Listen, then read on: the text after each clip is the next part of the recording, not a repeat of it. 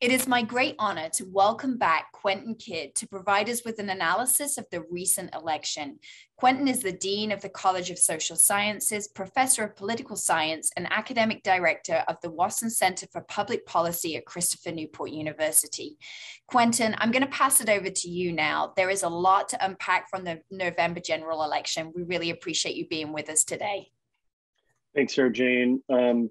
And I have a presentation that everyone can see, and I'll just talk my way through it. And I would just say at the front end, if anyone has questions after all of this, after they watch all of this, feel free to shoot me an email. I'm glad to answer any questions that I can. And if I can't answer them, then I'll just say I can't do it. I don't know. So let me just go. So I call this, the title of this, I call it a snapback election. And the reason that I call it a snapback election is going to be pretty clear. Let me make sure that I can, oh, I'm sorry, there it is. It's going to be pretty clear in this context. If you look at the electoral margins, and I've got divided here on this slide, even year results since 2008, odd year results since 2009. I'll explain the context of a snapback election in the context of these results. So if you first look at the even year results since 2008, I draw a line under the 2014 U.S. Senate race where Mark Warner sort of held on to a small 1-point win.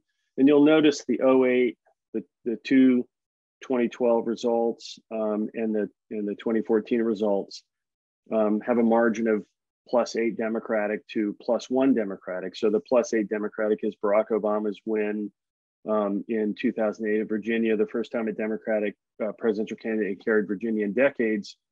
And then Obama comes back and wins Virginia again by 4 points in 2012.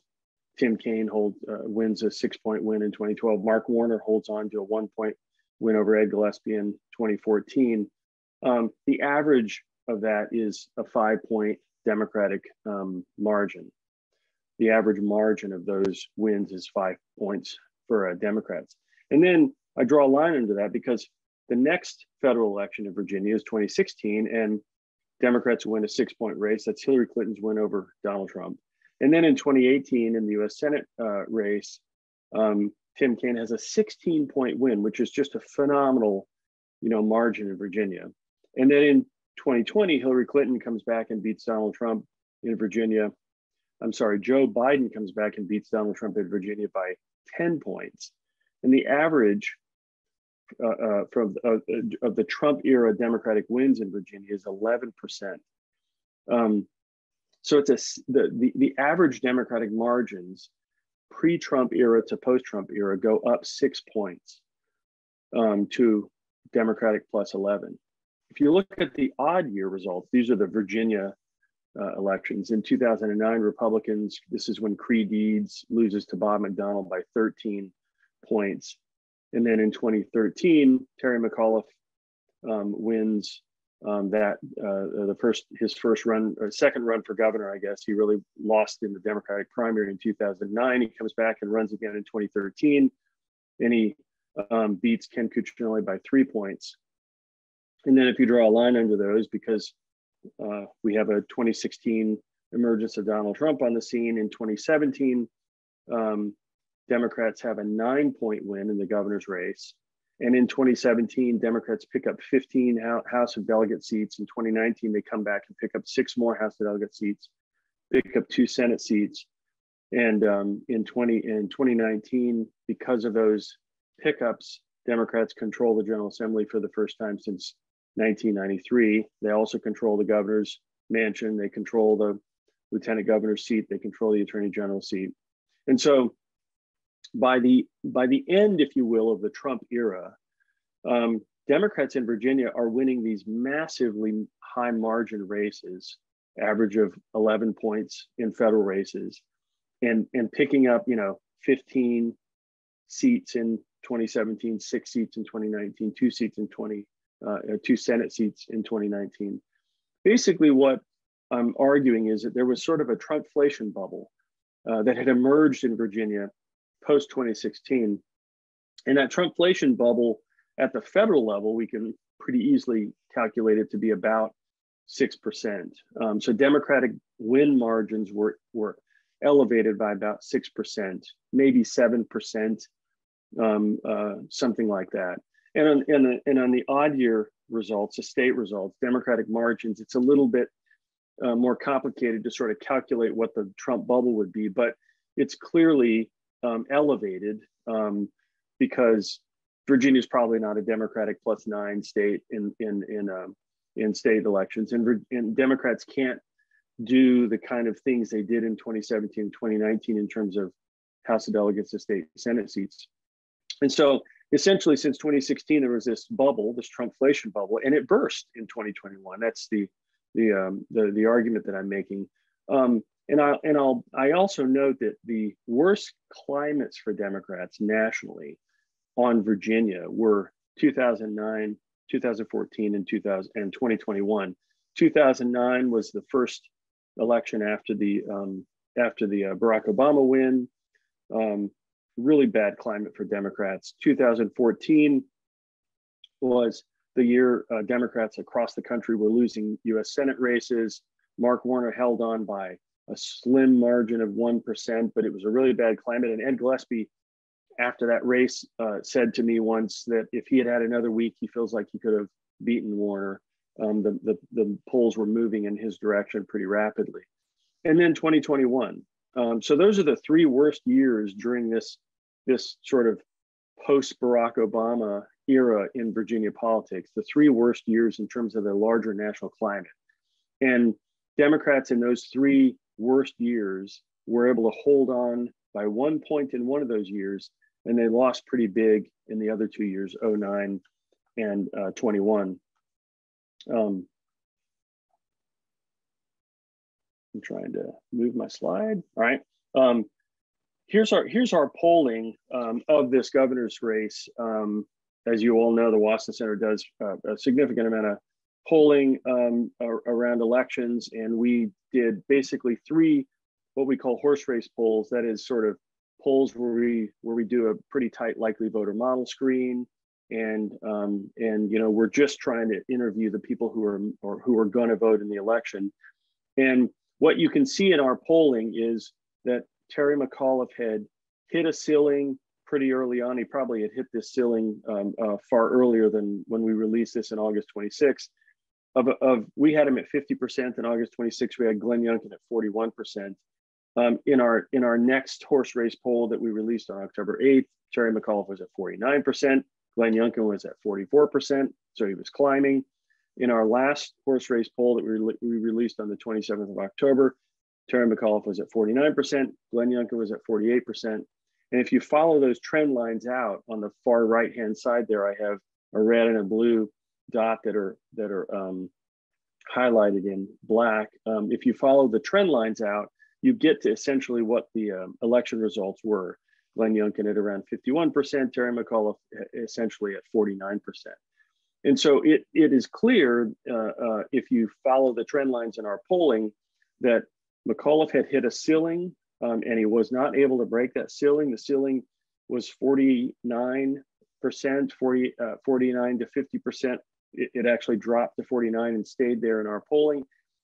And Youngkin was moving. So undecided voters, from the time the sort of sprint to election day begins, which is sort of right after the beginning of September, undecided voters were breaking consistently for Glenn Youngkin. They were essentially not attracted to Terry McAuliffe, and they sort of knew they weren't attracted to Terry McAuliffe from the get-go. And if you look at the crosstabs of our last horse race poll, there were some signs in there that Republicans were really engaged and Democrats were really in trouble. Among those, one of the screening questions we use to determine a likely voter, there are several ways that we do this, but among them is we ask how enthusiastic you are to vote in the upcoming election, or if you've already voted, how enthusiastic were you to vote?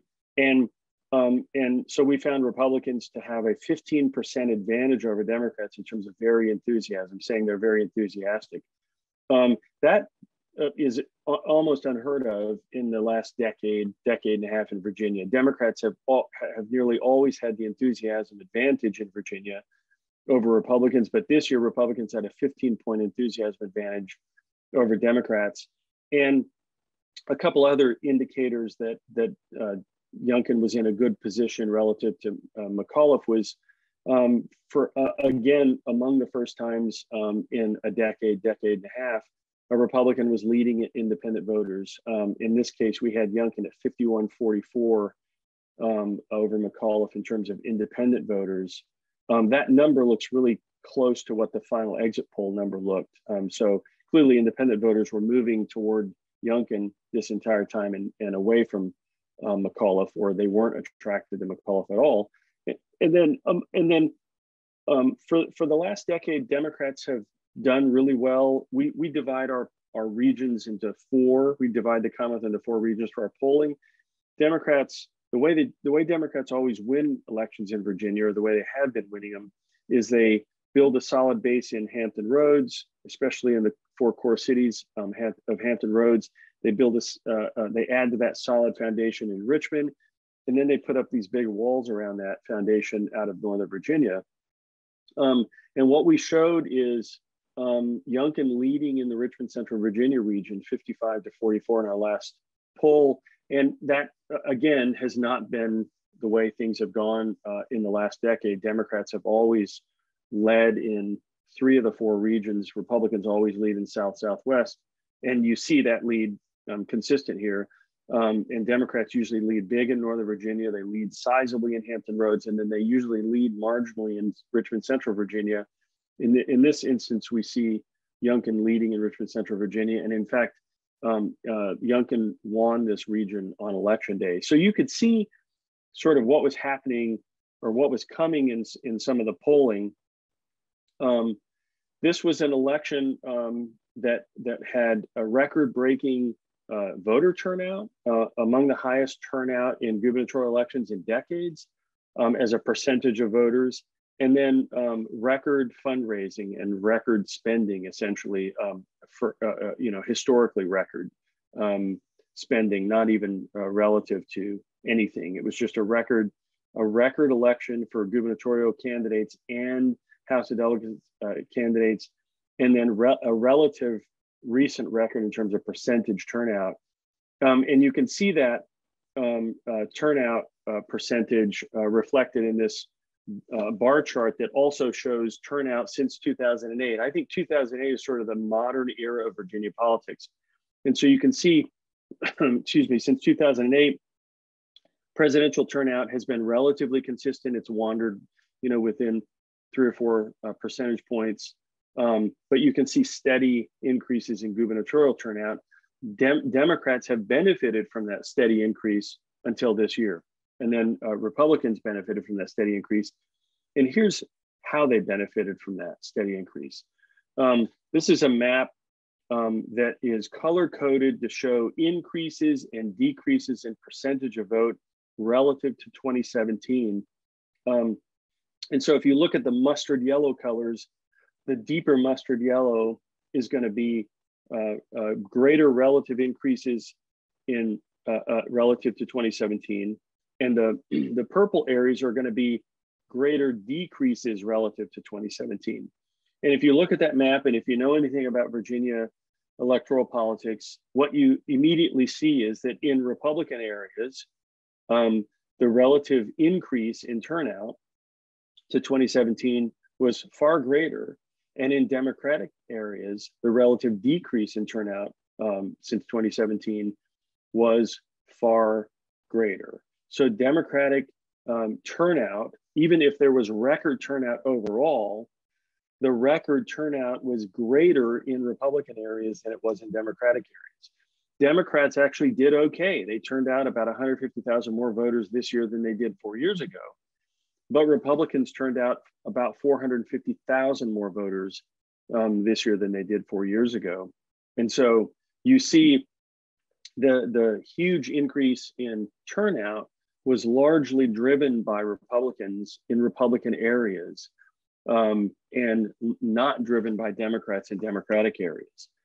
Put another way, here's another map of Virginia, and the bubbles are relative to the size of the locality. So obviously you can see, the largest bubble here is Fairfax County, and then you have, large bubbles in Loudoun and Prince William, large bubbles in Virginia Beach, for example, et cetera. But the redness of the bubble is indicative of the increased Republican vote relative to 2017.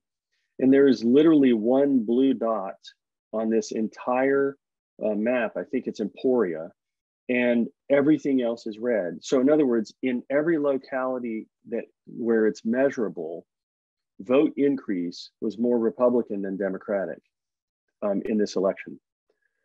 Now, who are these voters, and what was driving them? So over the years at the Watson Center, we've done some studies of the Virginia electorate, and we sort of have divided Virginia's electorate into sort of 7 groups. 4 of those groups you can call the partisan warriors, and 3 of those groups you can call the less partisan middle. And so among the partisan warriors, you have solid liberals, suburban liberals, staunch conservatives, and working class conservatives. And you can see the percentage of the overall electorate that is in each group. And then in the less partisan middle, you have libertarians, what are called disaffected voters. That's among the most interesting groups in my mind. And then the less engaged moderates. So where did these votes go? Where did these voters groups go in this election? And just as a preface to this, I'll say, in the last decade or so that Democrats have been winning and winning big in Virginia, they've been winning big because they had huge volumes of votes out of their solid liberal base, out of their suburban liberal base, and then the less engaged moderates were essentially siding with Democrats over Republicans. The less engaged moderates are sort of the independent vote of the electorate that sort of can swing either way and decide who wins. Democrats have also been doing okay among disaffected voters. And disaffected voters are a group of, they're the group of voters that are least alike, but in the same group. And what I mean by that is disaffected voters are largely made up of Black women in cities and rural white people. And what brings them together as a political group is neither of those 2 groups, that, the rural and the urban, feel that government has really been effectively helpful to them. They don't feel like they have much of a voice in politics. They don't feel like they have much of a voice in what government does or doesn't do. And they don't feel like government has really ever done much to help them. And so they're disaffected from the electoral process because they don't see them voting as really being meaningful. And so it's sometimes really hard to engage disaffected voters. Republicans struggle in some ways because disaffected voters are spread around the rural parts of the state, and it's hard to sort of reach out to any individual one of them or individual group of them. And for Democrats, disaffected voters are largely concentrated in the 5 core cities, but they're hard to reach, and so they're hard to mobilize. So what did these groups do in 21? The solid liberals were hard to engage by Democrats this year. Solid liberals are made up of people across the age spectrum, but they're basically, the core liberals. I mean, they're not going to entertain voting Republican. They're not conservative in any way. They're significantly younger, 44 and under. And Democrats struggled to engage younger voters this year. In fact, some of the lowest relative turnout areas from 17 to 21 were in college towns, Blacksburg and Charlottesville and places like that. Suburban liberals, they were engaged. And if they voted Democratic, but they weren't very excited about Terry McAuliffe. Terry McAuliffe didn't excite them. And so they were just less energized. And I think this is where you get that big enthusiasm disadvantage for Democrats and advantage for Republicans. The suburban liberals that make up sort of, the solid and suburban liberals that make up the core of the Democratic base in Virginia weren't really that excited about the ticket that they had to choose. Staunch conservatives and working class conservatives, highly engaged, very excited. Glenn Youngkin was able to sort of energize them in a way that they haven't felt energized across their spectrum of far right to medium right in a long time. The groups of staunch conservatives and working class conservatives love Donald Trump, but the more moderate ones of them were less excited about Donald Trump. Well, those more moderate ones were far more excited about Glenn Youngkin, and the more conservative ones were as excited about Glenn Youngkin as they had been about Donald Trump. So among the partisan warrior groups, Youngkin was able to keep both groups energized and excited. Democrats struggled to energize and excite their suburban liberals and their solid liberals. Among the less engaged middle of the electorate, libertarians weren't really engaged in this election. They didn't have a candidate on the ballot. And they also tend to be a little bit younger. Younger voters just weren't that engaged in this election. And so libertarians really didn't play a role here. Disaffected voters, neither side really had an advantage among disaffected voters, but if anyone did have an advantage, it would have been Republicans, just because of the extent to which the Republican partisan warriors were really engaged. That engagement would sort of bleed over into the disaffected rural voter that might otherwise not really be partisan, but they sort of felt the energy of their conservative neighbor who had Youngkin signs up in their yard and things like that.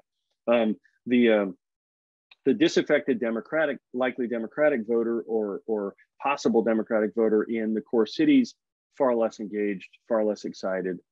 Democrats really had to work hard for them and didn't really get them to turn out like they needed them to. This is why, by the way, we had all the surrogates coming in for Democrats in the closing week and a half, 2 weeks of the election. Pharrell Williams, Stacey Abrams, Vice President Harris, and others. That was targeted at essentially engaging the suburban liberals and the solid liberals, but also engaging the disaffected voters in the middle. And then the last sort of group in the middle, the less engaged moderates, this is the group that, by the way, decided the election for Glenn Youngkin. Less engaged moderates shifted in this election away from their habit of voting Democratic the last couple 4 election cycles, and they shifted to Youngkin. Even if in small numbers, it was meaningful numbers, because when you add the sort of huge turnout that Republicans got out of their rural base, and then you had a slight shift in the less engaged moderates, what you get is a 2-point Glenn Youngkin win. So here's another way to look at this voter shift and to look at these groups. If you look at the 2017 exit polls and compare them to the 2019 exit polls, and this is the 2017 and 2019 exit polls. I'm using the same exit polls. This is the national media exit polls, not the exit poll done by AP that was conducted by the University of Chicago, but this is the national election exit polls that are basically done by the shared media poll. Turnout, a Democratic share in Hampton Roads, for example, in 2017 was 61%. In 2021, it was 51%, a 10% difference. So while Democrats were able to actually increase voter turnout by about 150,000, again, remember how I said Democrats win elections in Virginia? They build a solid base of votes out of Hampton Roads and Richmond, and then they build walls around that solid base in Northern Virginia. Well, the base was less solid this year for Democrats. Hampton Roads was a 10-point drop in its vote share for Democrats this year. Where did that 10% drop come from? Those less engaged moderates that shifted from Democratic to Republican. Northern Virginia's vote share was down 2%, 69% in 2017, 21% in 2021. That's a 2% drop. 2% doesn't sound like a lot, but in Northern Virginia, where a third to 40% of all votes typically come from, it's a huge number. And what it meant is that wall around the less solid base was even less tall than it normally is. Among female voters, there was an 8% drop, 61% of the Democratic share in 2017, 53% in 2021. Again, this is that less engaged moderate shifting back from Democratic voting to Republican voting. And then among younger voters, we see the drop. This is that solid liberal base that Democrats had a hard time engaging in and exciting. 69% of the Democratic share in 2017 came from 18 to 29-year-olds. That dropped to 53% this year, a 16% drop in that demographics vote share for Democrats, and then a less than 16, but still sizable 12% drop among 30 to 44-year-olds. Contrast that with, excuse me, the Republican vote share among white evangelicals went up by 10 points. So this is all of that increased vote that you see coming out of the rural part of Virginia. So everybody used to say white evangelicals were really engaged by Donald Trump. Well, Glenn Youngkin managed to engage them even more than Donald Trump had engaged them. He increased the margin out of white evangelicals by 10 points relative to 2017. And then Black women increased their vote share to Republicans by 6 points, from 8% of the vote share in 2017 to 21% of the vote share in 2021. And so Glenn Youngkin and Republicans were largely able to take 6% of the vote share away from Democrats among Black women. And so that's essentially, in numerical terms, what you saw on those maps and what you saw in those voter groups, like what those voter groups did in terms of this election relative to 2017. So what are the lessons here for the two political parties? And I think Democrats have some perhaps more substantial lessons to learn than Republicans, but both parties, I think, have lessons to learn here. For Democrats, I think among the most important lessons is that Virginia is not a deep blue state. I think Democrats got a little bit sort of lost track of sort of their compass a little bit in thinking that that Virginia was a deep blue Democratic state, but it was really that Trumpflation that was driving the big margins that Democrats have been winning. And in fact, Democrats have to fight for Virginia voters as if they're in a purple battleground state.